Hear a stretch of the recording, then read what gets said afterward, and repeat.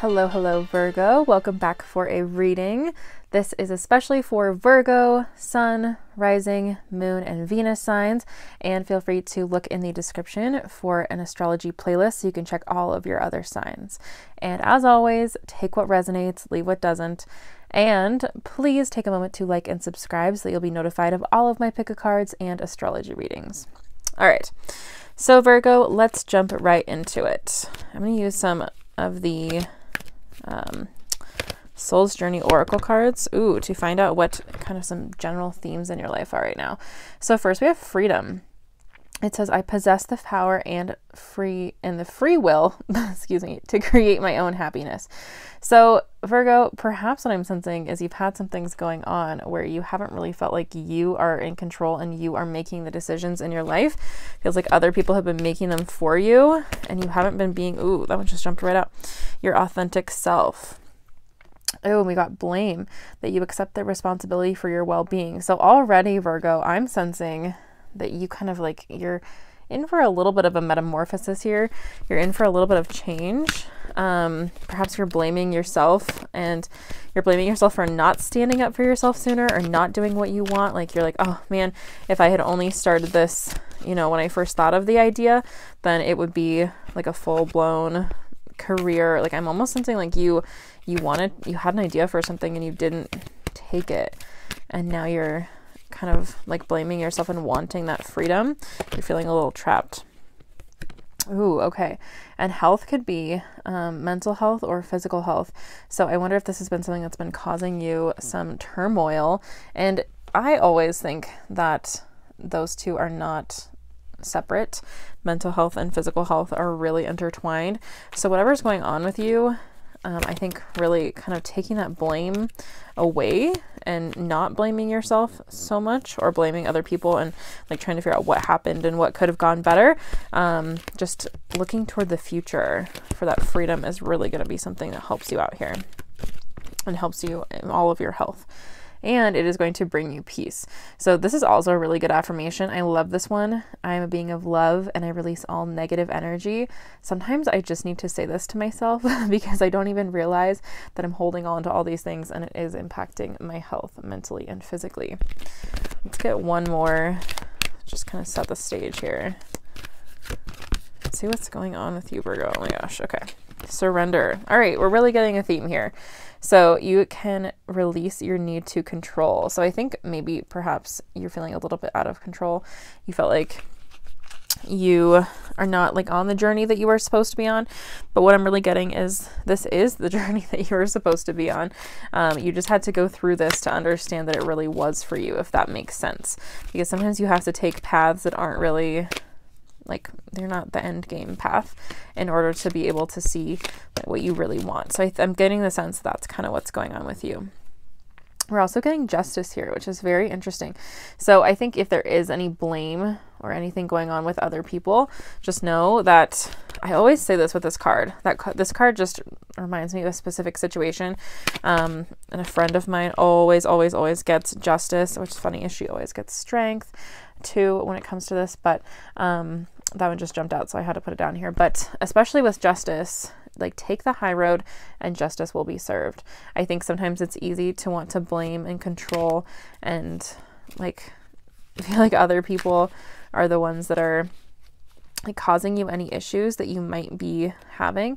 But I think really having that strength in yourself and knowing that like other people have paths that are meant for them, you have your own path.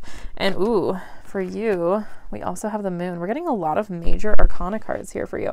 So what I'm sensing is this is going to be a pretty big life shift where like you are just kind of coming into your own and you are going to be able to feel incredibly free and really trust your intuition on this one. Like I think there's something deep down that's been nagging at you that might be causing you kind of this health and freedom and blame situation. And I think really trusting your intuition is going to free you from that and let you be able to surrender and have more peace. We're also getting a Six of Pentacles. So this means that a gift is coming your way. I love this card. It's so funny because they're just like so readily accepting these gifts. So I think that you've been kind of waiting for a long time to kind of see some rewards that I think other people in your life have seen more quickly. And I do wonder if that could be something that's going to improve your health, because you're just going to feel better about everything.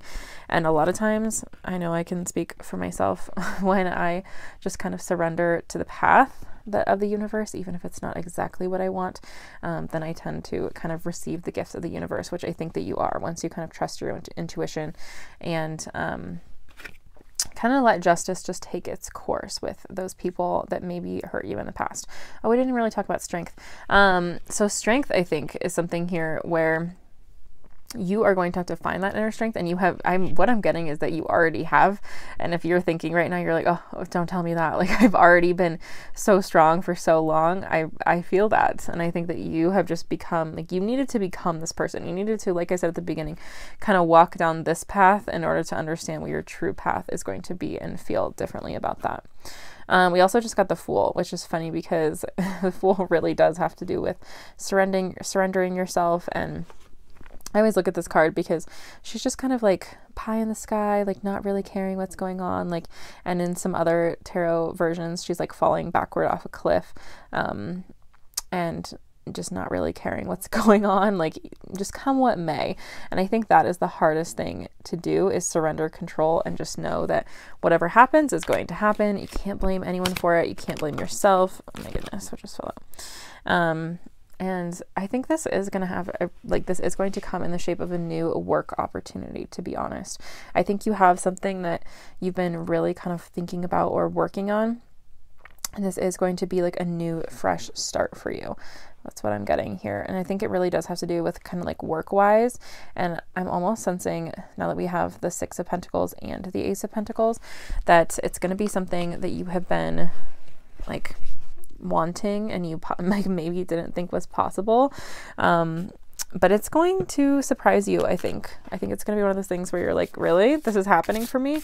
Because I think you maybe have watched other people get what they wanted and you're like, oh, when is that ever going to happen for me? And like, you don't feel free because you're constantly just trying to like keep everything under control and try and be strong and try and make everything happen. But I almost wonder if you're like holding too tight, like you're clenching your teeth almost, like you're biting down and just being like, oh, I'm like, oh my gosh, that's so funny that I said this because this just fell out, the spark of the hustle. So I get the sense that you have really been hustling and like you have been trying to build everything up for yourself. And I think like at this point, I think you need to do something that is going to make you really happy. Like take a day off, drive somewhere that you don't know where you're going, like do something spontaneous that's going to kind of put you in a different vibration, because I get that you're a little bit stuck. And I think again, it is impacting your health a little bit because you're just like waiting, like grinding, hustling, trying to get this figured out. And I think what this message is telling you is that you need to kind of let go a little bit, and that freedom is going to come to you. Like you will feel so much more at peace. Your health is going to be improved mentally and physically if you can just sort of trust in this, even though it is like the hardest thing you have ever had to do. And you really have been questioning. That's also what I'm getting, is that you have been questioning the universe and being like, is anything, like this message might be something that you almost weren't going to click on, but then you were like, well, I don't know. I guess we'll see what this one has to say. And I hope you've made it this far with me, because this one's interesting. It says, feed your artist. So again, I think trying to kind of do things that are going to feed your soul and bring you into a vibration. And I think like maybe you thought that you couldn't have your art be part of what your work is. Like you just figured like, oh no, I have to go like down the corporate path. But now you're sensing that like maybe the corporate path is not really for you. And you have like, you're a little bit too like woo woo deep down inside to do this corporate thing. And it feels a little bit inauthentic. Cozy up with risk. This one is very interesting. So I think this one kind of goes with the Fool almost, and surrendering, where you're going to have to just take some risks in order to have that freedom that you desire. And I think the more risks you can take, the scarier it is, but it gets easier every time you take a risk, and then it doesn't feel so crazy after you've done it a few different times, you know? Oh my gosh, I love this one. This is one of my favorite cards.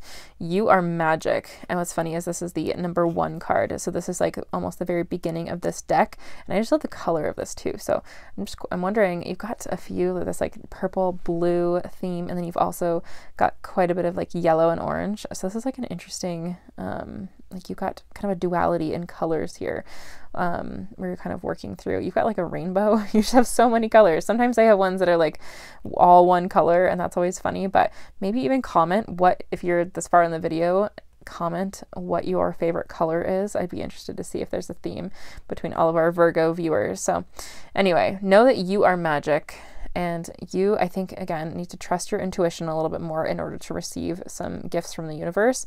And I think this also does have to go with kind of feeding your artist. Again, I think you kind of been pushed into this narrative that maybe wasn't yours.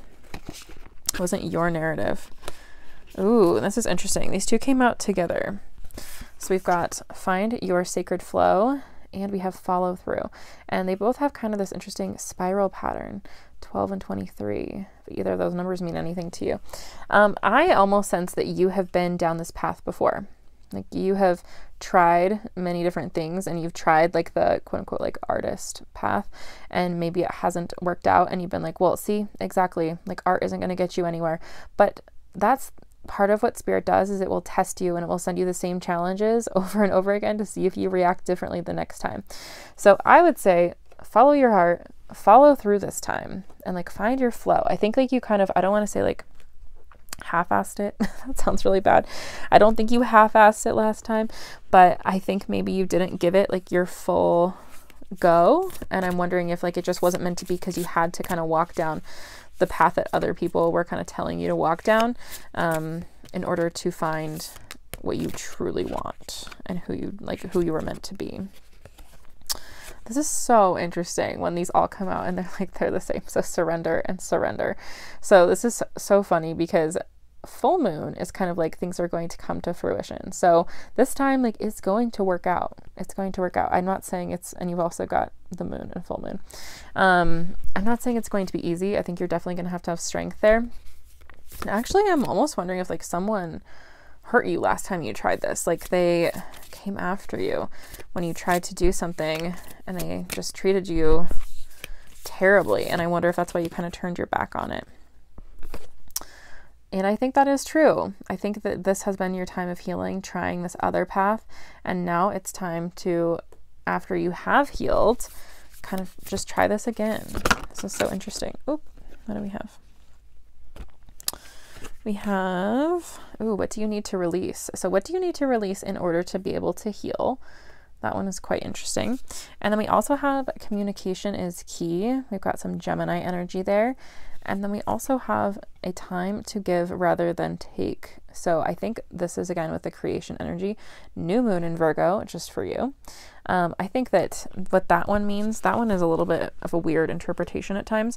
But I think what that one is telling you is that it's just like you're ready to give to the universe, and you are ready for people to accept what you have to offer this time. Let me check the Celtic Tarot. This one is like, I just want to show you, this is like such a beautiful green. This one's a new deck, and I've gotten a couple of people asking me to do an updated deck haul because I've gotten quite a few new ones since I did my last haul, but I'll also link the other one below in case you're interested.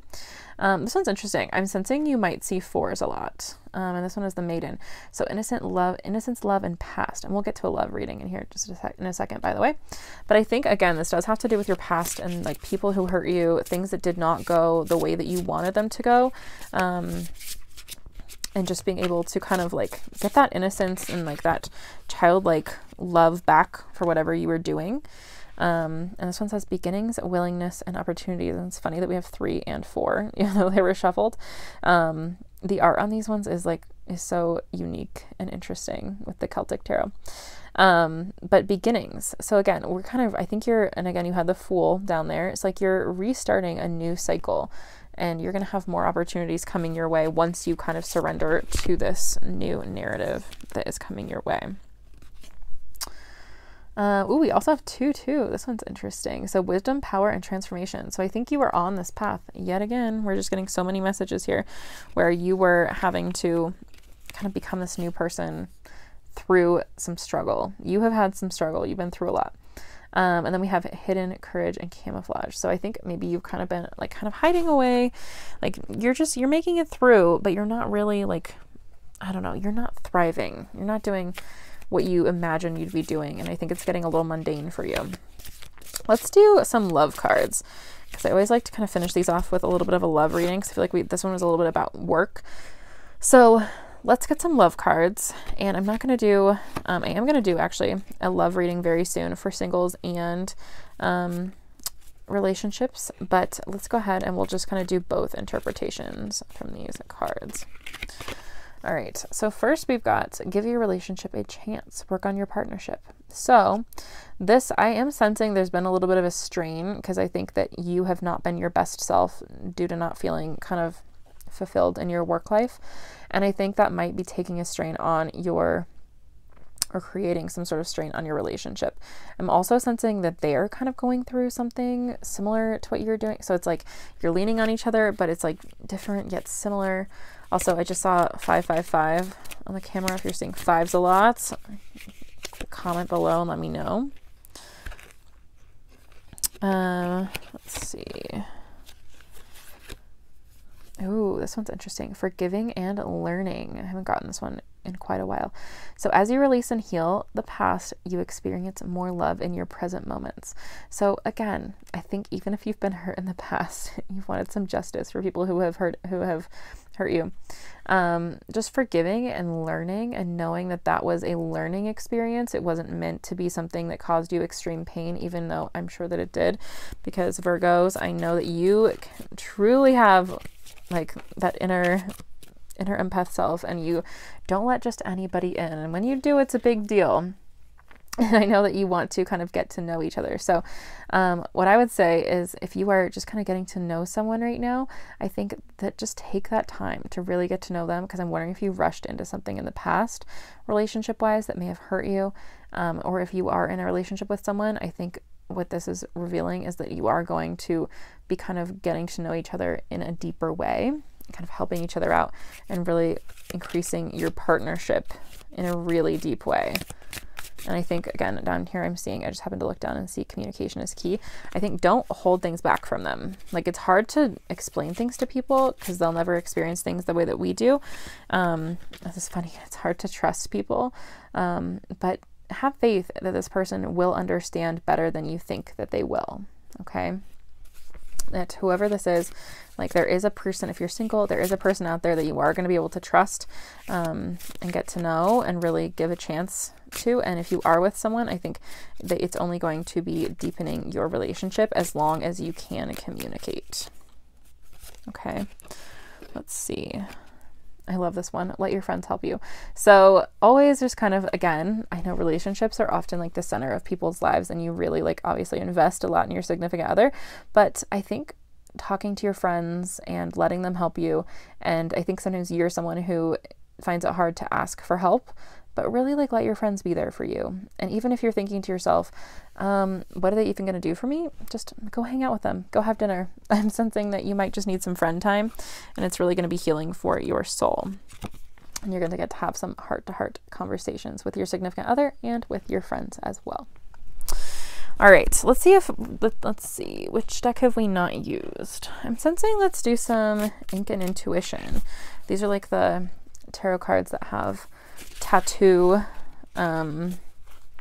meanings on them. Like, they're just such beautiful artwork. Ooh, we have the Tower right there. So yeah, you may have experienced something, or you're about to experience something that's going to change your life. The Tower moments can always be scary, but I think that if we look at it from a positive, that things are meant to happen the way they're meant to happen. It is what it is. Let's see what we've got here.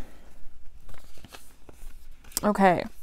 So interesting. You are going to have, I think, some last messages here, that things like you've been worried about some inspiration in what's going to happen here. Like, am I going to be able to sustain this?